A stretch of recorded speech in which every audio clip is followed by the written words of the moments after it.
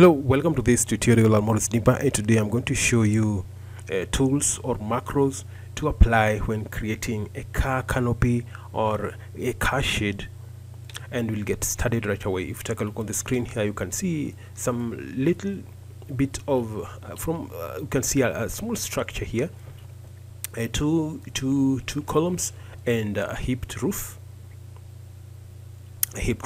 Roof that will be holding the canvas on top just to shield your car or cars against the sun or direct sunlight or from rain. Now this is how it look. So we have this simple roof supported against these two columns. Now this is some sort of like a cantilever, so we need to brace this cantilever with this somehow a tensile stay, maybe coming all the way from this top to this end, another one from that end to that end. Now I'm going to show you some a tool or some basic tools that can help you do this in a nice way. So briefly, prior to going to that, I want just to take you through on how I did this simple hipped roof that will be holding the canvas for our car canopy. Now let me just rotate on top, pick that top part as our rotation point, and I'll come up here, and you can see I created that member and I connected it to this, and I welded all this. You can see how it's a simple structure that should not give you headache to create. It is a simple one. Let me just turn it around. You can have a look at that, and this simple creation, like this simple connection, I created with a tool called a miter or a cranked beam. Let me just double click on it so that you see the connection. I used a crank beam to create this. You can follow that. You can just type here 41 and you can get the macro here. This is the railing miter. So you can also use this, the crank beam. Just double click on that and you can also apply this, or you can apply the miter. Both works. You can connect it to that, and then you omit the bolts. You get rid of the bolts.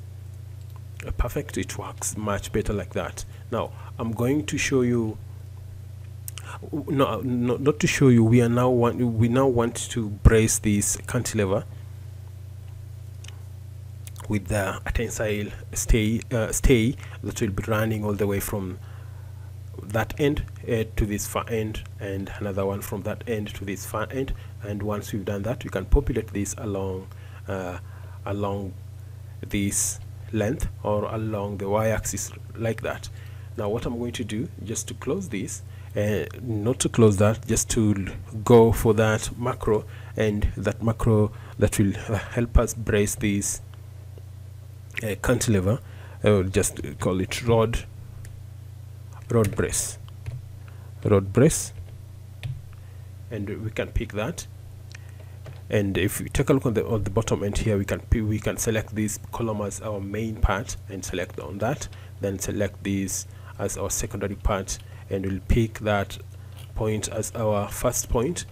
Then we'll snap on that spot as our second point and wait for it to load. And here we are. The connection has been created, and now I'll come to navigate here and I'll turn that around like that. Let me just zoom out, and you can come to Turnbuckle here, and you can now just put your preferred parameters, but by just double clicking on it and coming straight here and change the size of this rod here. You can give it a 20 will be okay, and just go ahead and click modify, apply and accept it, and it's claiming it's too big, and we can just double click once again and come back and undo that, and double click once again and try to change this to 16. Try apply, or once again try 20 if we'll accept. 20 has accepted, and we can right click and redraw, and you can see that in place. This is how it looks. And this turnbuckle is used to tighten this brace that will be holding or will be bracing this cantilever. Now let me just turn this round. Have that in place. Let me just turn that, and this is adjustable. Just turn that round to make it more tighter. Let me come to Navigator and let me turn that round like that. Now from here I can just go ahead and select on that, then come to copy. I can hold it from the bottom end here, and I'll snap right at the center there and zoom out and go all the way to that spot. Make sure you snap on accurate position like that, and just zoom out and check whether you've snapped or you've placed this in the right position. Let me just zoom out and turn that, and we're in the right position, and this is how it looks. Now the next step we are going to do, just to select everything, then I'll press Ctrl and deselect the grid, and I'll come all the way to this spot, this end, and what I'm going to do, I'm just going to pick on this, or just leave that one. Select on empty screen, click on empty screen, then just pick on this member, right click and come to copy, and just snap on that bottom end and just place your cursor right there, and you want to offset this by 90.2 right there, and you'll go ahead and click OK. We need that member in that location right there. So the next thing we're going to do, just select everything and isolate and deselect the parts that you don't intend to copy along, like these members I'm selecting. I'll deselect that, so I'll remain with only the roof of this canopy. This is the part that I want to copy to the other section, and still I'll get rid of this because this is still in our selection, and I don't want to copy it elsewhere. So what I'm going to do, just right click and come to copy, and I'll pick it from this bottom end right here and move all the way to this bottom end, and I'll snap right here. And prior to doing that, I need to readjust or select this column once again, because I want to take it the other end. I forgot to deselect it. I forgot and deselected it, and I need it that far end. Now I'll pick it from this bottom end, snap at the bottom end here, and move all the way to this end, and I'll place it right there. I'll right click, and what I'm going to do right now is just now to pick it from this end, deselect it, right click and redraw, just to see what we have in place. This is how it looks now, and it's beautiful. This is how it looks. The parts that you see clashing will be rectified later on, like this part you are seeing here has been left out. So we can just come here and pick on it, and we can pick it from that spot and take it all the way to this end here, and we can include it in these members, on these members, or with these members. Now let me just come to Navigate again, and I want to copy this member. Select everything here. I'll press Ctrl and select that. I'll select that. I'll select that one. I'll select that. So just pick whatever you feel you want to carry along to the other end. So I'll just select those sections or those members that I've just highlighted. So any part that you've left out, remember to come back for them. So I'll right click and come to copy, and I want to pick it from this end. and I don't want to duplicate these members. So what I'm going to do is very simple here.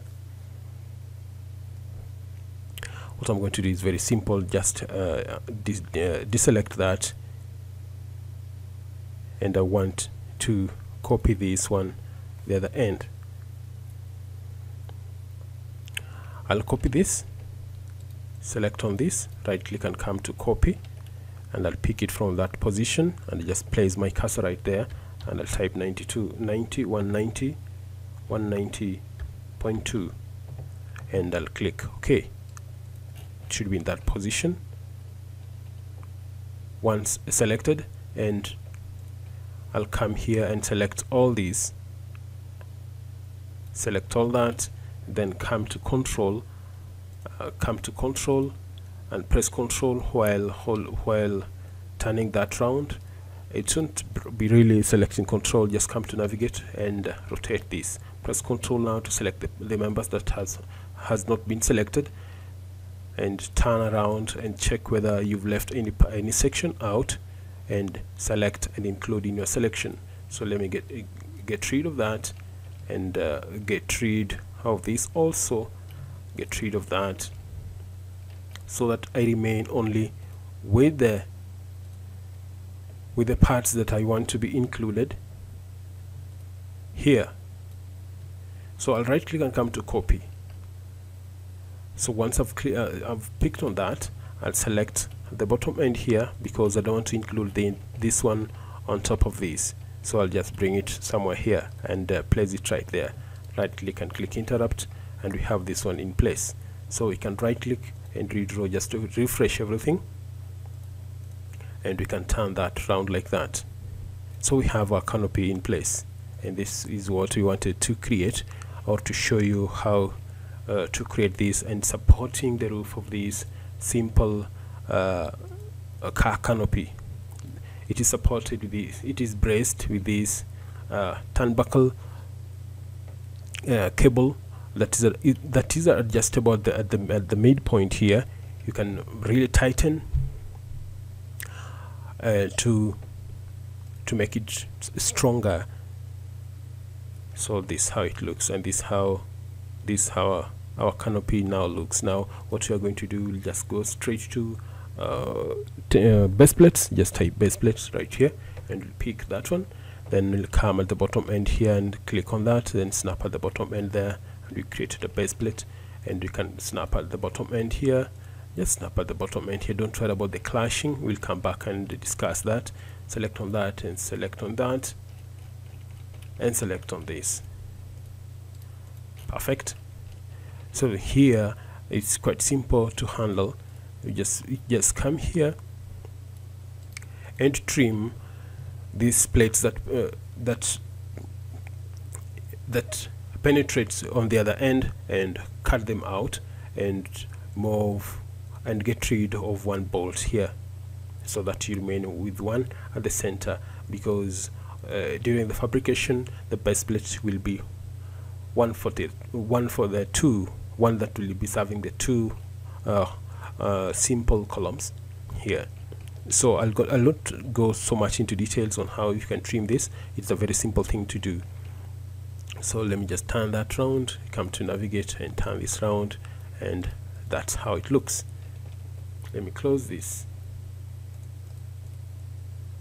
Now for now, thanks a lot for watching this video, and don't forget to subscribe to this channel if you're new to this channel, or it's the first time and is the first video you've bumped on. Don't forget to subscribe to this channel. I'm Morris Dimba, and don't forget once again to subscribe, and let's meet then, and bye bye.